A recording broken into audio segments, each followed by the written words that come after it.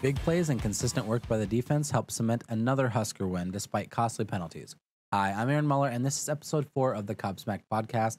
This is a Nebraska football podcast where we cover the Husker season and team news as it develops throughout the year. Every episode will be uploaded to YouTube, or the audio versions can be found on Apple, Google, and Spotify. Otherwise, we'll get into it. So to recap, we're going to recap Week 2, Game 3 versus the Buffalo Bulls. As I mentioned in the lead-in, the Blackshirts had a really good game. They kept Buffalo out of the end zone, and we'll talk about the costly penalties a little bit later. But more importantly, this was the 20th anniversary of 9/11 terrorist attacks, and I was wondering, and as a lot of the fan base was wondering, what they were going to do to commemorate that event. They did play in their alternate uniforms, which I liked them. I liked everything but the numbers. I didn't really like the numbers, but the statement was there. The reasons was there, and so I appreciated how much effort they put into it. They had Damian Jackson run out with the flag. He had a couple first responders behind him, like a fireman and a doctor, I believe. A couple first responders behind him, and they led the tunnel walk. They led the way out to the field. So I believe that they paid tribute to a couple of different families during the game as well. And I thought it was important that they made some kind of statement or show of what this means to the country. Because like I mentioned in the preview for the game, a lot of the players in college now weren't alive, or they were way too young to understand or remember what happened on that day. I was only in 5th grade when it happened, but I remember coming home or going in from recess, seeing it on the TV. I didn't understand what was happening, but I understood it was impacting a lot of people. We ended up getting sent home. Looking back on it now, you look back and you think of the swell of patriotism that came from that, and how much the country came together. It didn't matter where you were. We were in Nebraska. We were kind of sheltered from the coast, but to feel the heartbreak in the country at that time and how much it brought everybody together, that was something to remember. And I think that was important that across college football and across different sports and things on Saturday, that was remembered. So I usually get into the game and how I feel it went overall, but I think we need to get into stats first to go through with that. So Huskers ended the day with 516 total yards. We had 296 in the air and 220 on the ground. We held the opponent to 359 yards, 224 in the air and 135 on the ground. We prioritized running the ball. We had 41 rushing attempts and only 20 passing attempts, and I like that. I mentioned in the pregame that I thought we needed to prioritize running the ball and then take the shots downfield as we needed to spread the defense out. That seemed to pay off pretty good. We had trouble getting yards in the rush game, but to prioritize it and try to make that a thing, you're forcing your young offensive line to get better quickly. If you're not giving them the chances to run block, then you're not giving them enough experience going into these big games coming up. But on the flip side of that, the opponent was like I said, they were held to 224 passing yards. That's on 50 attempts. They threw the ball a lot. And I know a lot of that is because they were playing from behind. They had to throw the ball a lot.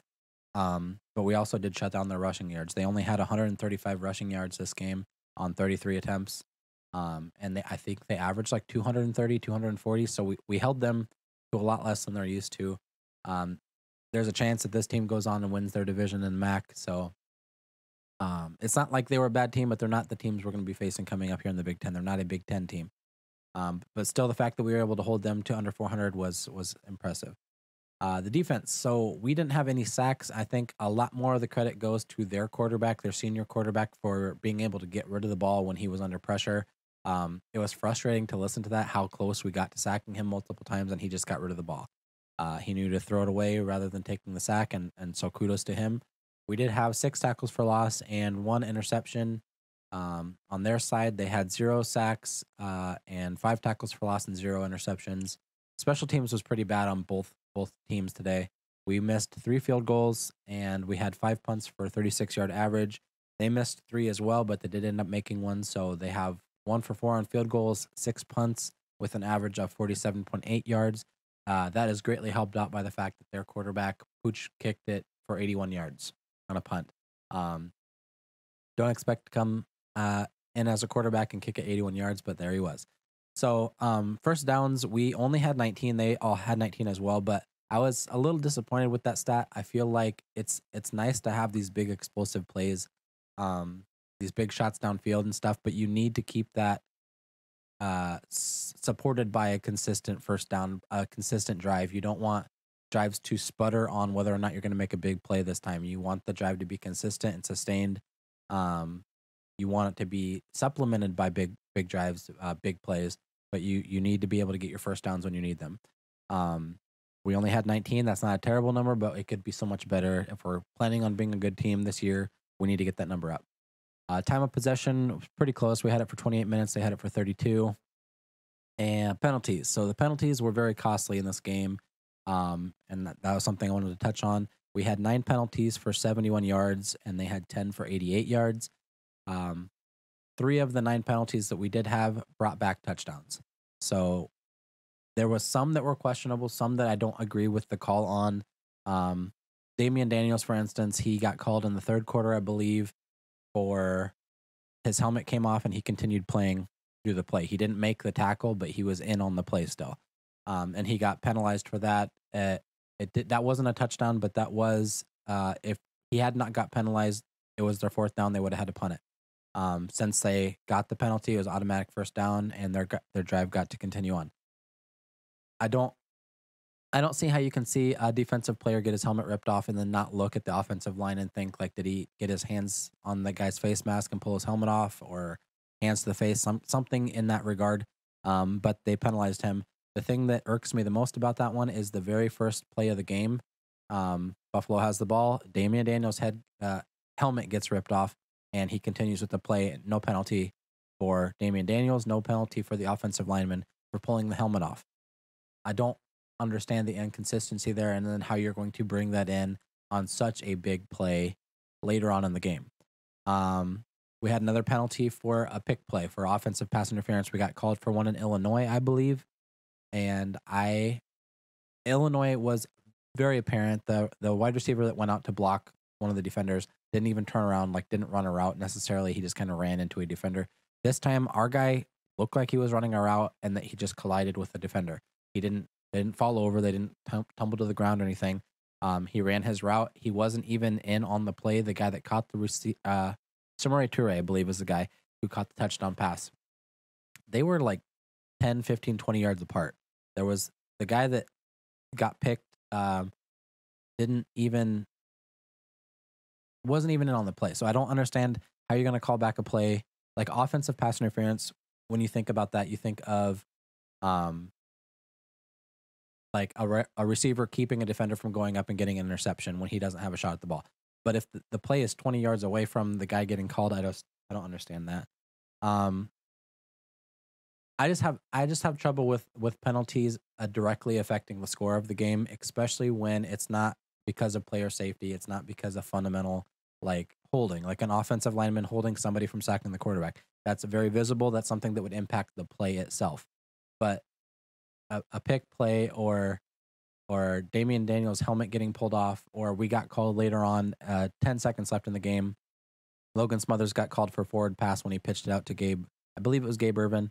When you watch the replay, it's either very sideways or it's not enough to call it, especially with 10 seconds left. He never got hit. The fact that if it was a forward pitch, it didn't affect the play at all. It just affected the score when they called it back. So these penalties are affecting the score directly and not the play itself. And I just don't like penalties that do that. Like if it's a targeting call, that's affecting player safety. If it's a holding call, it's affecting the play itself. But these penalties were not doing either of those things. So add those 3 touchdowns to the 3 missed field goals by Connor Culp, and that's 30 points off the board. We could have been up 31-0 at halftime, and that's just not the case. We were up 14-0 at halftime, which is a completely different game. 31-0 at halftime, you can play the second half a little different. The other team is going to be forced to be more aggressive, so then that's going to allow your defense to stoke up and possibly get more turnovers. But that's just not the way it played out. 3 field goals missed by the Big Ten kicker of the year from last year. He missed 2 point afters in the Illinois game. He's supposed to be the consistent guy on special teams, which you struggle with anyway. You've been struggling with for the last 2 or 3 seasons. You should be able to rely on the kicker that came in last year and didn't miss. Like he was phenomenal last year. And I know he's taking that a lot on himself. He understands that he's letting the team down at the moment. But that's gonna start playing into decisions when you're not being consistent and you should be. We'll talk a little bit more about that later, but if we're trying to find some positives, Adrian Martinez had a good night. He passed it effectively. He didn't I think he did overthrow 1 or 2 passes, but for the most part, he was on the money. He had a big 71-yard rush where he got blitzed. He could have gotten sacked, but he made it almost to the end zone. He got tackled on the 4-yard line. Kudos to the linebacker that blitzed through and missed the sack. He's the one that ended up running 80 yards and catching Adrian on the 4-yard line. He saved them a touchdown. It would have been nice to see Adrian getting the touchdown from that. It was very reminiscent of Taylor Martinez in the Big Ten championship game, title game, where he ripped off a 75-yard touchdown run after the offensive line crumbled and he was going to get blitzed. Very reminiscent of that. So that was nice to see that your quarterback's able to be mobile. But you don't want Adrian to be running that much in a game. That wasn't a designed running play for the quarterback, but he's going to take shots if he's continually scrambling upfield.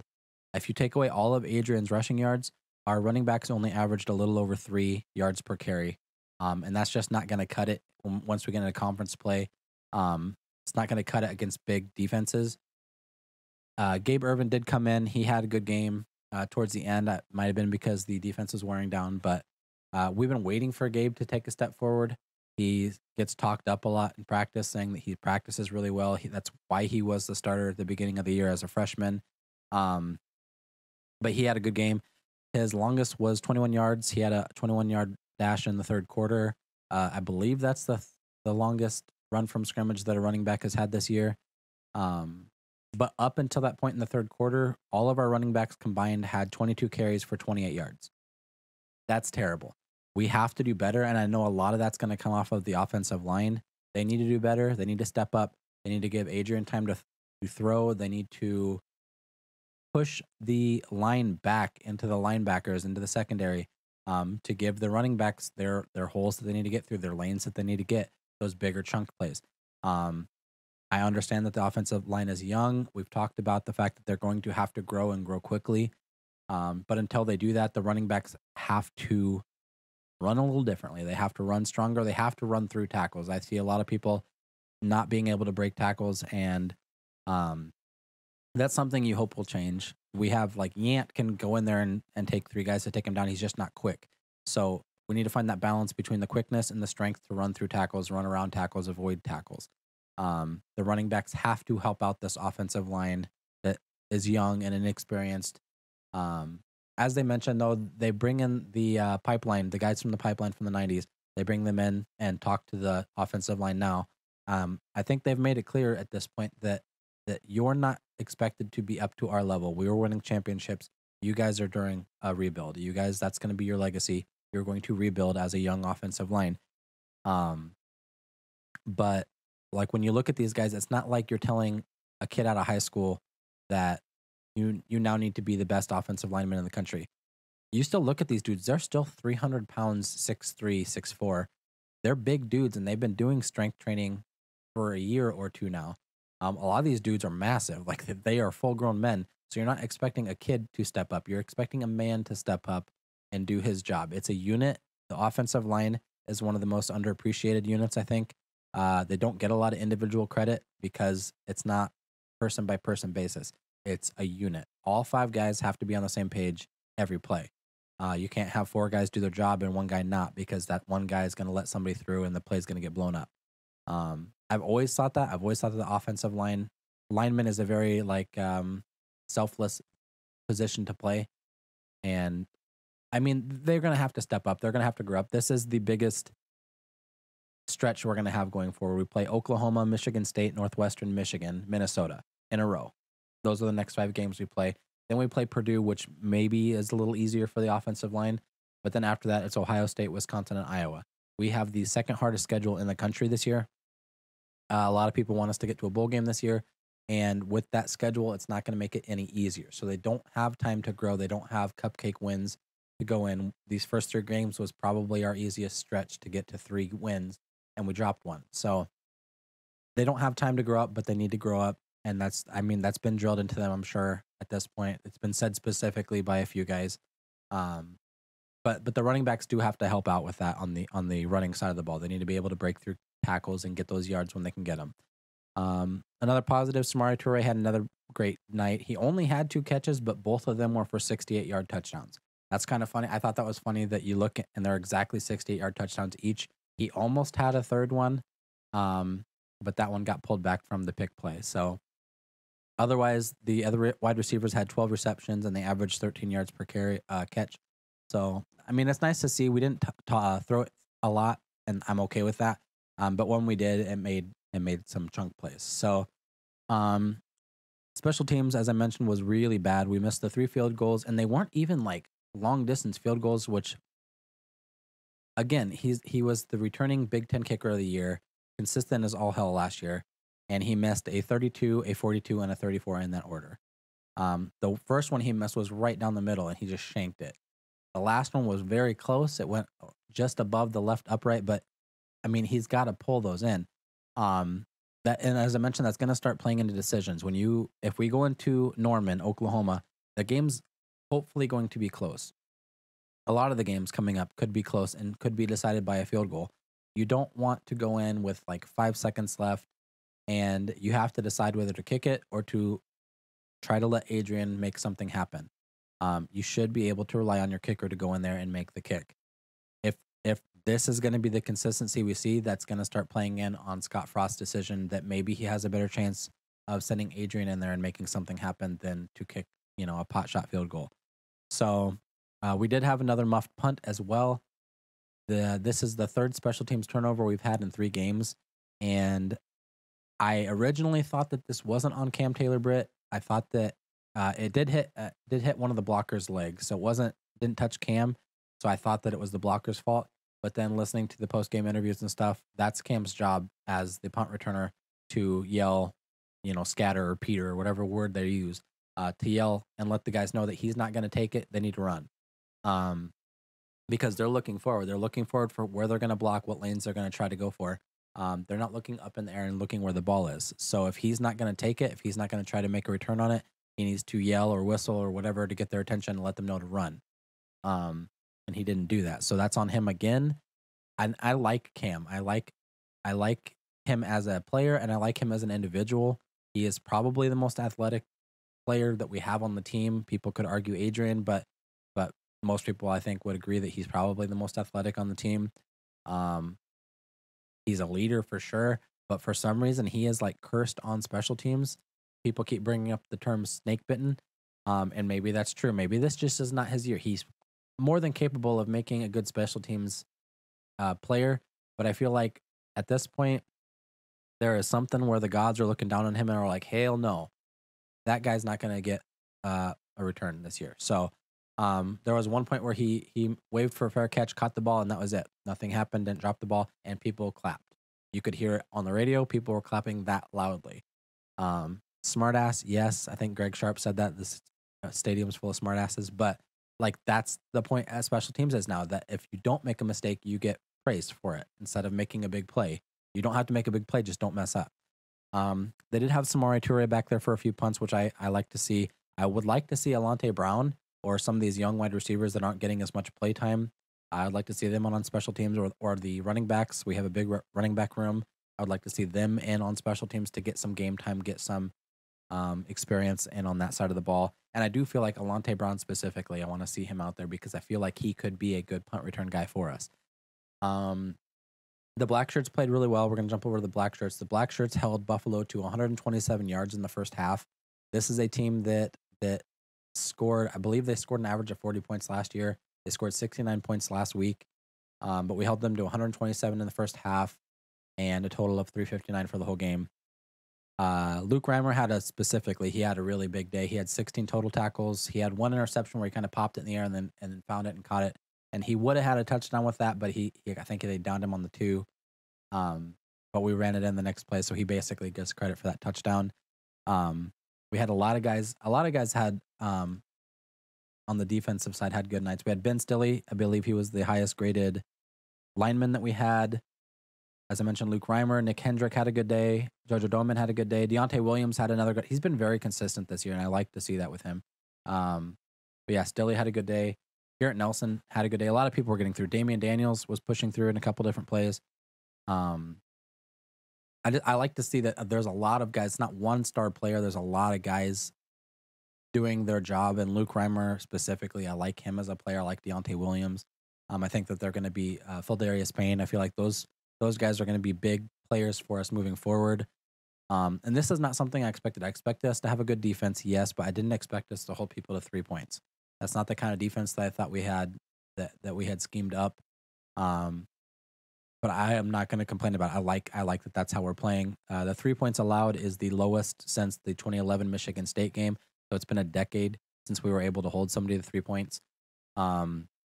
This is the 7th straight game that we held an opponent to under 400 yards. And again, doesn't matter who you play, holding anybody to under 400 yards with this kind of offenses that are out in the NCAA now. Like, football is played a little differently. It's not all run game. And even then, they were averaging 240 yards a game, and we held them to 135. Holding anybody to under 400. The last time we had this 7-game stretch where we held people to under the 400 yards was in 2009-2010 with Bo Pelini, and he was known for good defense and running the ball, and that's something I would like to get back to, and it seems like we're in the right direction to get there. What does the win-loss mean for us? We did have a few guys go down. We had 5 injured in the game. Buffalo did as well. It was really hot. People were cramping up and getting out. But Austin Allen went out in the first half. He looked like he landed on his neck. He looked like he kind of springboarded off of his neck. And he never came back in the game. He was out in street clothes by the end of it. Xavier Betts also went out. I believe his was in the first half as well. They were both in street clothes by the end of the game. And the wide receiver room is already thin. When Betts went out, we already had Oliver Martin and Omar Manning didn't dress for the game. And then with Austin Allen out at tight end, Travis Vokalek was already out as well. And the next guys up are they've been playing, and they've been playing fairly decently. But they are transitioning from running back to tight end or wide receiver to tight end, so they don't have the size yet. They mentioned that there's a 40-pound difference between Vokalek and Allen, and then the rest of the backups. And 40 pounds is the big difference as a tight end. Tight ends are used in our schemes a lot for like run blocking and like just getting open, being a big body to get open and get the short yardage.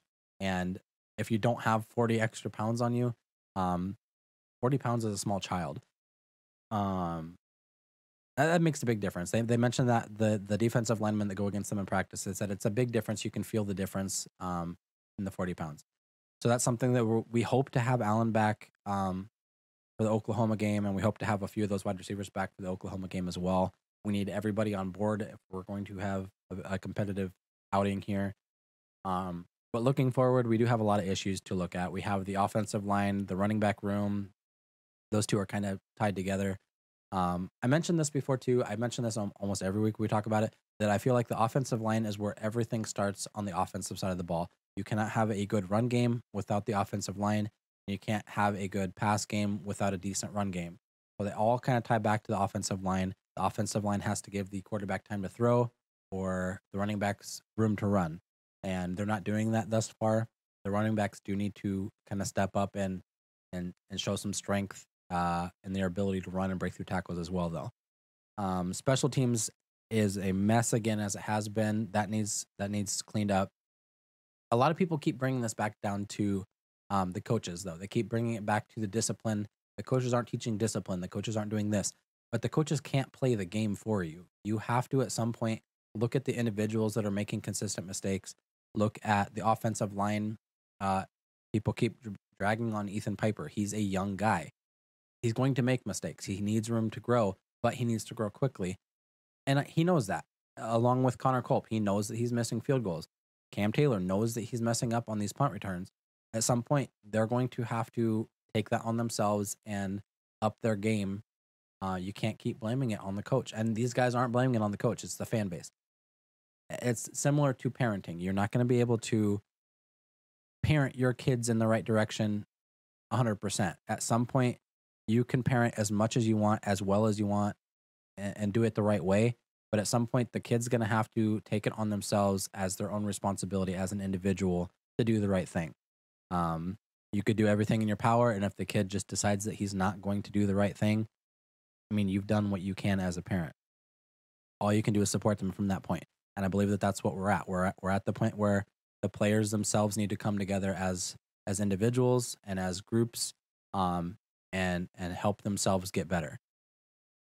Critical penalties also need to be addressed. There's only so much you can do about penalties because of the officiating. You can't control what the officials call, but you do need to be more aware of where you are and how you can be perceived.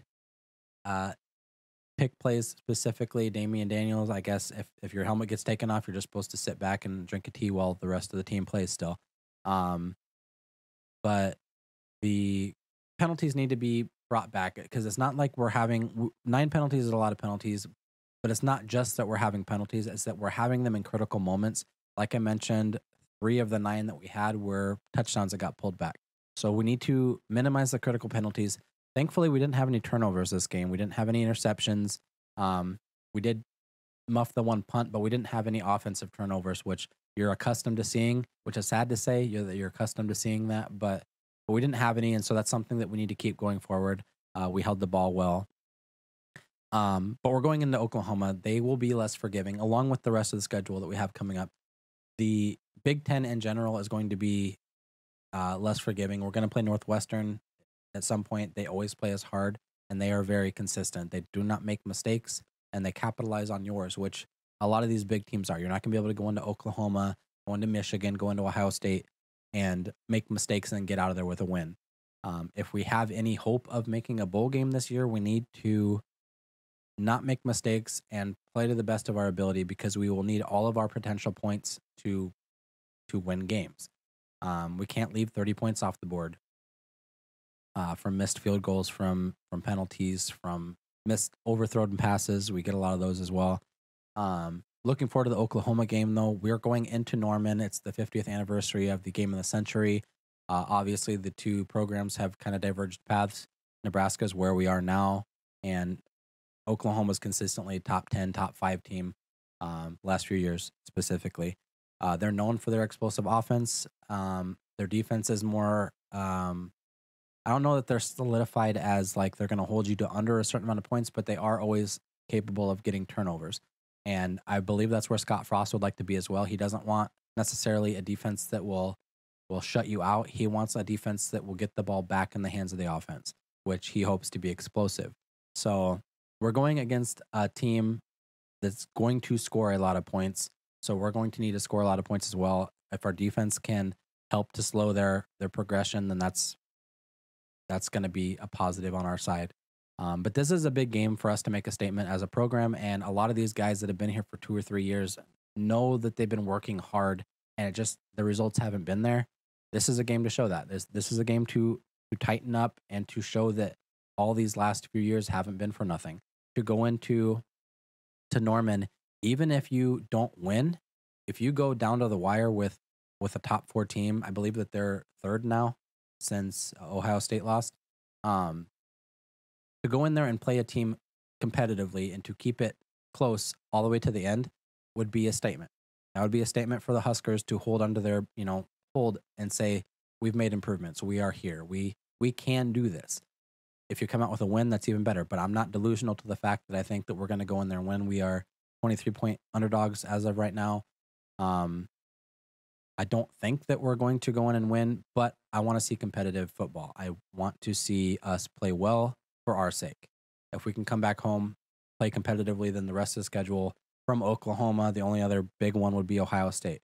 Would be our only big challenge comparable to Oklahoma. So if we can play Oklahoma close, that means we can play everybody else on the schedule close as well.